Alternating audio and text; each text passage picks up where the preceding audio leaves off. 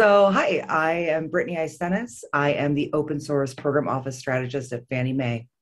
I focus mainly on the contribution of open source outside of the company, the consumption of open source, community building within special interest groups and communities of practice, many of the gray areas in between, and then, of course, leading the InnerSource governance and adoption efforts within the company. So today we're going to focus on how InnerSource and open source works together within a secure model. So, for the focus of today's session, I'm going to break things down much like John Oliver on Last Week Tonight, for those that are familiar. So, we're going to talk about how an OSPO supports InnerSource initiatives, the impact of open source and InnerSource, how we can incorporate both of these practices, how Fannie Mae is marrying both of these efforts, and also multiple times within this presentation, I'm going to talk about impact and direct impact. So I'm going to very high level, I'm just going to talk about what an open source program office is. I know that most of you do know what an OSPO is, but it's sometimes nice to get a refresh for maybe new members of the community. So for example, at Fannie Mae, our OSPO is entrenched deeply within the enterprise. It is really becoming a core within the business and the business models. We aim to be a center of excellence for all things encompassing InnerSource as well as open source. We advocate for the open source engagement in a risk-averse, highly regulated environment. We partner with many key stakeholders across the organization. And as I mentioned, we're central to the business function. And so on the community side, where I really focus heavily, there are three core responsibilities. We have open source usage and contribution, InnerSource collaboration, as well as community. So I just want to really briefly talk about the rise of InnerSource. So what's really interesting in the OSPO space is that many open source program offices and the open source program office team members are taking on the role of subject matter experts for InnerSource. InnerSource is such a solid staple within the way that I plan and execute, but now it's time to take this further. We know as this community that InnerSource works. So I do want to give a huge kudos and shout out to this InnerSource Commons community.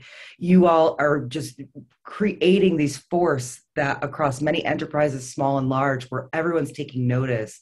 We're creating through an InnerSource practice, we're creating healthy and stable and secure projects, as well as increasing innovation and improving the developer experience.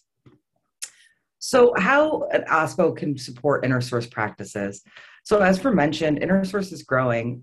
Just look around. Some companies have dedicated teams for InnerSource alone, but many times these do fall within the open source program office. At Fannie Mae, we do have dedicated team members to InnerSource, and they work in many facets of the governance, which makes developing our software and products great. We focus on company culture within InnerSource by convincing teams that opening up their projects will make things more secure and stable. Our OSPO is a conduit to bringing many teams together that otherwise would not know each other or the work that one another is doing. And we have targeted things in such a way that we're really like the detectives in finding all of the pieces that bring the case together. We're also subject matter experts that teach teams on how to work together to build their project thinking InnerSource first. That is our end goal. All projects, even though they could potentially be locked for a certain sort of way, should be set up with the mindset for eventual release and growth. InnerSource and connections, we know that it effectively reduces technical debt and increases developer productivity, innovations, and partnerships. So this is a really fantastic graphic that shows how teams initially did work together and how they actually should work together. You have one team with your executives, your managers, your development, and then there's a wall, and then another team doing the same thing. And so what we're trying to do with a successful InnerSource model is you can see how all of these teams do become intertwined and dependent on one another for success. And then also, what can we learn about these technical communities and what we're trying to do within that concept of transparency? Transparent mindset is the key for success, but that does come with some extra caveats, which I'll talk about soon. With InnerSource, we do want to have open participation, strong, clear contributing guidelines, and test suites, which are key to success for merges. And also with anything, you do have to have these governance. There are rules that we do have to live by. Otherwise, we do develop chaos in this proverbial Wild West. And as an older technologist, I've been on the side of minimal guidelines. That's a free-for-all with confusion. And this is why I really do appreciate the InnerSource Commons community for providing strong guidelines that are very much so a common practice, but pulls together completely in for success. So, moving away from the interdependencies of how open source works and how InnerSource works, I really want to focus on how these practices work together. We all knew this was going to come up at some point within any presentation. Vulnerabilities affect all aspects of software development. And now that I work in a financial service space, I've learned about the intense reasoning within risk, being risk adverse, and how important these things are to think about when moving into the development space. Now we can see, and I'm not going to name the name of what we all went through in December last year, but vulnerabilities are the top talking point for many teams, and InnerSource program offices and open source program offices are being looked to for solutions, whether that be the rise of the software bill of material, secure packages, and vendor-supported solutions. We still need it to be at the base with our maintainers because, as we know, roughly 90% of all software applications contain open source software. And then our maintainer community needs support internally and externally. One interesting fact that I learned last week was that the OpenSSL project is being consumed over 1 billion times. And when that drives down to the fact that it's being supported by 18 maintainers. And so one of the biggest ways to support outside of funding is to give back to these projects that we rely upon.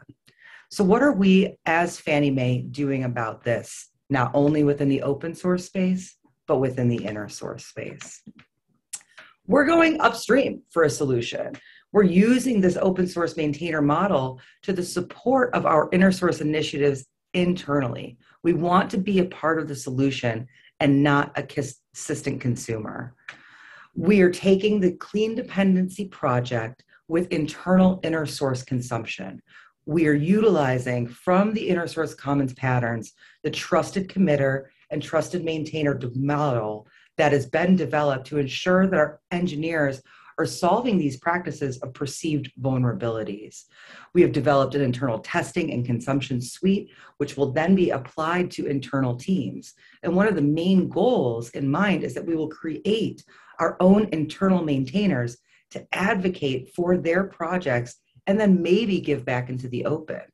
Because what I love about InnerSource and InnerSource practices, for folks that have not given back into the open before, this is a great starting point to understand how a community works.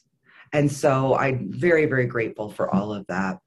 And so, the upstream problem solving, and we're applying it to our dependency management.